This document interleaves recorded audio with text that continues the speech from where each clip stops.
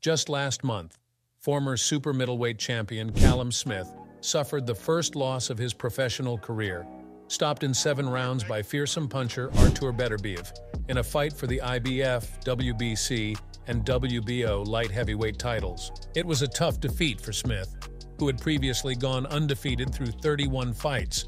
Here's what he had to say after the loss. In the aftermath, Smith has been assessing his future. With Beterbiev and WBA champ Dmitry Bivol on a collision course to unify the division, Smith knows another world title shot is unlikely. However, there is one fight that could motivate him to lace up the gloves again, a domestic dust-up with compatriot Anthony Yarde. Yarde himself is coming off a world title loss to Beterbiev in 2019, but he has rebounded with 4 straight wins to restore his standing as a top contender and remains one of the biggest punchers in the 175-pound ranks with his concussive power. A battle between Smith and Yarde shapes up as an intriguing clash of styles. Smith, the boxer high on vengeance, versus Yarde, the knockout artist, and it would no doubt generate plenty of buzz amongst UK fight fans. The prospect of the matchup has been floated by rival promoters Eddie Hearn and Frank Warren, who are planning a unique 5 versus 5 card featuring some of their top British talent squaring off. Saudi backers are on board with the concept, and an official announcement is expected in early March to confirm the bouts.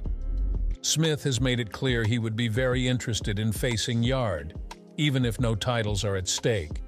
When asked about it by Boxing News, he stated, "That's a good fight. Definitely, that's a fight outside the world. Champions, that's probably one of the better fights to make in the division. It depends on timing and whatnot, but it's definitely a fight that motivates you." He continued, "We could fight for a world title and the same for other domestic fights, but with how the division lies now, that doesn't look possible anytime soon. So I think that's something you've got to get in there and fight for pride. And if it's a good fight, it's a good fight." Yarde is expected back in action on February 10th against veteran Marko Nikolic as he continues to shake off ring rust. But all signs point to him being open to facing Smith afterwards. It's the kind of event that presents a big opportunity despite no belts being up for grabs. For Smith, who has questioned his motivation without a championship on the line, it seems that a Yarde matchup would give him the extra incentive he's seeking. A fight between 2 of Britain's best 175-pounders in a domestic grudge match has all the makings of a fan-friendly tear-up. And for the winner, it could propel them right back to the front of the queue for another world title shot, especially if Beterbiev and Bivol each hold a portion of the crown after their highly anticipated showdown. Smith already acknowledged it would be a quality event, saying, "There's a lot of good fights out there for me regardless of the decision I make. But look, there's a lot of good fights out there for me regardless of what decision I make. And good fights are exactly what fans want to see." Smith-Yarde promises explosive action and high stakes despite no belts on the line. For his part, Smith still seems uncertain if he will continue fighting or hang up the gloves. He mentioned possibly taking time off for his wedding this summer before deciding on the future. But Yarde could be the factor that sways the calculated crusher to stick around. It's the kind of motivation he needs at this stage, with Smith saying, "It's definitely a fight that motivates you." We'll have to wait and see if the promoters can finalize this mouth-watering matchup for the upcoming card. One thing is clear, UK boxing fans would turn out in droves. An all-British showdown between Smith and Yarde would be must-see entertainment, pitting 2 of the sport's biggest punchers against each other. When analyzing the intriguing matchup between British light heavyweight sluggers Anthony Yarde and Callum Smith, one of the most fascinating aspects is the clash of styles. While both men possess serious power and the ability to end a fight suddenly with a single punch, they go about their work in very different ways. Let's start with Anthony "the Lion" Yarde. When you think of Yarde's fighting style, the first thing that comes to mind is his massive punching power. This guy carries absolutely devastating one-punch knockout power in both hands. Of Yarde's 28 professional wins, 25 have come by way of knockout. He isn't just overwhelming his opponents with volume or gradually breaking them down. More often than not, when Yarde wins, it comes via spectacular and sudden knockouts stemming from his frightening power.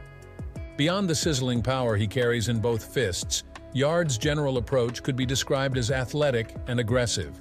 He is an excellent athlete overall, with quickness and good coordination for a light heavyweight. Yarde likes to press forward behind a long, pumping left jab before unleashing his lethal left hook and straight right hand in combinations. Defensively, he relies on upper body movement to slip punches without overly relying on footwork. While Yarde, as a boxer, still has a lot of ground to cover, there is no denying his blend of world-class athleticism and devastating power. It's what makes him one of the most dangerous men in the division each time he steps into the ring. As for Callum Smith, we have a very different style and approach overall.